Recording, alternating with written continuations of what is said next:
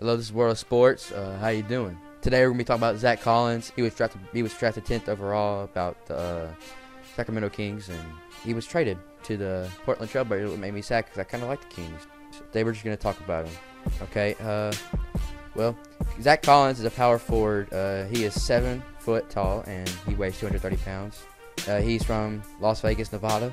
He went to high school at Bishop Gorman High School, and his college stats at Gonzaga was really decent. It was decent, and he played 39 games in college, averaged 10 points a game, 5.9 rebounds a game. He went 65.2% at field goal, and free throw percentage was 74.3, and that was his best stats. And now we're going to be talking about what his similarity to an NBA player is too. My guess is it is Cody Zeller.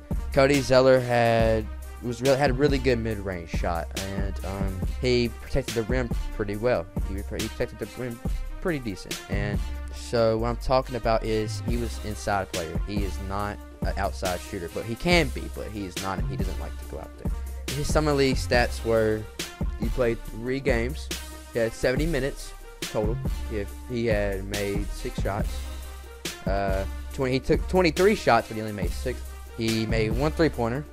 And he had 6 3-point attempts and 16.7% from 3-pointer. Free throws made, he made 6. Free throws attempts made, he had 10 free throws attempts. Free throw percentage was 60%. Offensive rebounds, he had 3. Defensive rebounds, he had 14, which is really impressive. He had 17 rebounds overall. And now we're going to be talking about his strengths and his weaknesses. Now, like I said before, he has really good posts and he's really good in the mid-range. His pick and pop is just incredible. It impressed me a lot, and he'll give you a challenge. He's a competitor. This man is a good rim protector. Like I said, he is a very good rim protector because he can block. He can play that defense. He'll keep you from scoring. And he's just he's very good at the power forward position. And now his weaknesses. He needs to definitely become a better passer. If he doesn't, he'll never get assists. If he doesn't, he needs to upgrade his passing. He needs to get better court vision. He needs to be like Lonzo Ball. He's that fist pass. I mean, that dude, if you can do a fist pass, you can do any kind of pass, all right?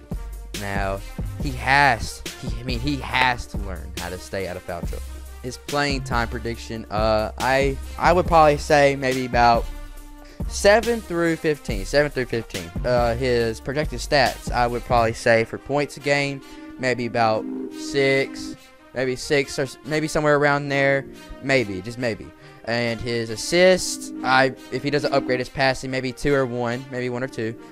And his rebounds, 4 or 5 maybe, because he's doing really good on that. And it just depends how much playing time he gets. If he doesn't get much playing time, he's not going to get all those stats. But if he gets a good bit of playing time, then he'll probably average those points. He'll average those points and assists and rebounds. And can he get Rookie of the Year? It only matters if he puts in the work in the gym and he just has to put in the work. I'm not sure about his passing, but his passing really needs to get upgraded, and he needs to work on those passing. His shooting and his defense are, they're definitely working out. So if he doesn't upgrade his passing, he'll never, be the Rookie of the Year. I mean, Rookie of the Year is a big thing. You have to average good stats on everything. You have to have good free throw percentage, good 3-point percentage, and average points like Lonzo Ball. Get triple doubles and stuff like that. And well, that's it for today for World of Sports. And next episode, we will be talking about Dennis Smith Jr., the 9th pick of the draft. He went to the Dallas Mavericks. By the way, we're just doing 10, 9, 8, 7. You know the video I'm talking about. And this is World of Sports. This is Grant signing off.